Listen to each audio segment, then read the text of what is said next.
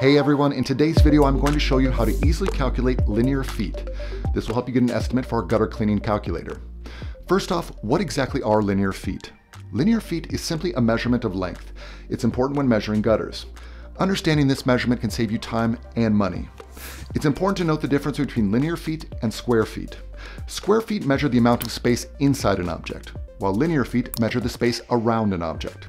It's sort of like circumference, but for square or rectangular objects, like your home. Now, let's get into how to calculate linear feet. It's really straightforward. If you have an object, all you need to do is measure its length in feet. For example, a 10-foot gutter equals 10 linear feet. Measuring in inches, just divide the total inches by 12. For example, 36 inches divided by 12 gives you 3 linear feet. To recap, measure in feet for linear feet, or convert inches by dividing by 12. Simple, right? Plug your numbers into our calculator and get started today.